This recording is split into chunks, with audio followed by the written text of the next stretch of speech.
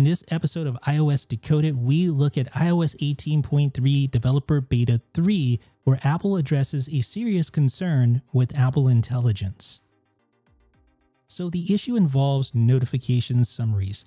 These are the little summaries that you see right here that basically summarize multiple notifications in one clear, concise, easily digestible quip, for the lack of a better term. They're fairly innocuous, and when they work well. But it doesn't always work, and that's the problem, as you can see from this summary of notifications from the BBC News app. It's not technically a headline from that organization, but it appears to be, and the information is wrong. So Apple has released iOS 18.3 Developer Beta 3 to address these issues. I won't say they released it to fix the issues, because really, at this early stage in AI development, there are inherent risks with using it. It's not going to always perform reliably. Sometimes it'll make mistakes, and it's done that plenty of times for me personally. But this right here is a great example of the notification summaries working as expected. So you can see this is the summary summarizing all the notifications within this bundle to one easily digestible notification. So you can see, for the most part, it does a pretty decent job, although you could potentially even debate that, but that's not the case that we're talking about here. But essentially this feature, the whole point of it is to summarize multiple notifications into one easily glanceable, digestible little soundbite, if you will. So the first change that you'll notice relates to a warning that Apple provides for Apple Intelligence and Siri. Now, up until now, Apple has always labeled Apple Intelligence as a beta, and that is something that has not changed. However, for the notification summaries and things of that nature, it may not have been as clear that that was a part of Apple Intelligence, and thus that was a beta feature as well. But now Apple is making that very clear. In fact, on the summarized notifications page, they say right there at the bottom, summaries may contain errors. And that's not the only time you'll see that verbiage. Indeed, that is something that you will see elsewhere, but not just that.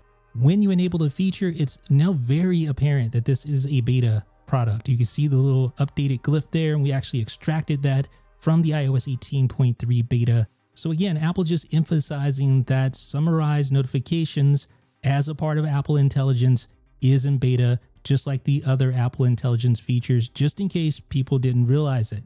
They also give you a warning message here on this page as well.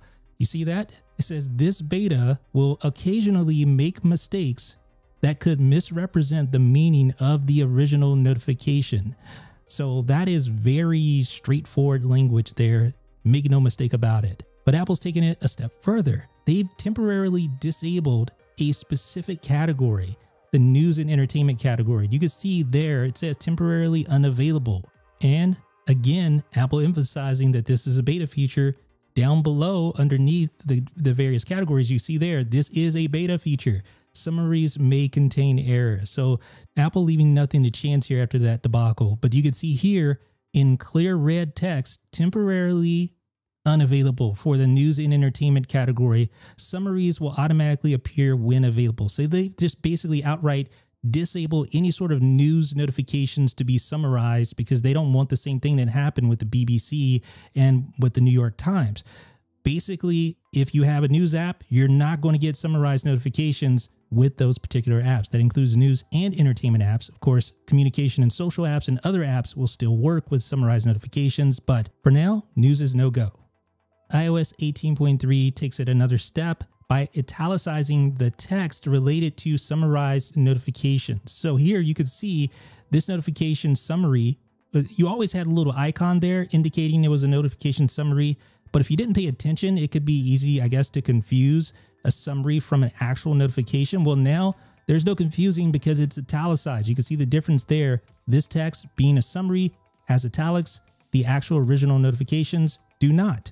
So that makes it easy to discern at a glance whether you're looking at a summary or the actual notification. And Apple has given the ability to disable notification summaries directly from the summary on the lock screen or in notification centers. All you have to do is swipe left on the summary and then tap options. And now you have this new option, turn off summaries. So you can see that you just turn off, in this case for X, just tap that. It disables the summary. And now I'm just showing all of my notifications. Now the thing is, you go back into options, there's no option to re-enable the summary. You actually have to go back into the settings the notification settings that is. But it's a little bit buggy right now because you'll notice that the summarized notifications option, it's still showing on, even though we just disabled it. So this appears just to be a bug. Here's Fernando, he sent me several different Slack messages. It summarized those messages for me. And if I left swipe on the summary and I tap options, again, I can turn off, in this case, Slack summaries just like that.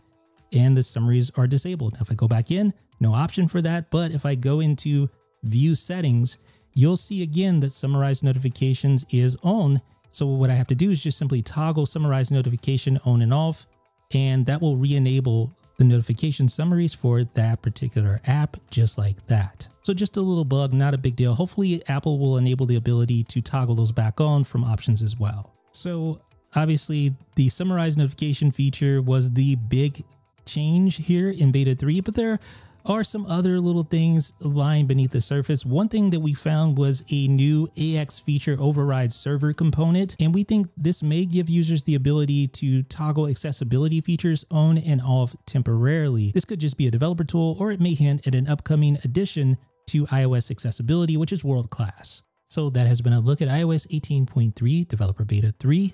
Let me know what you guys think down below in the comments. This is Jeff with 9to5Mac.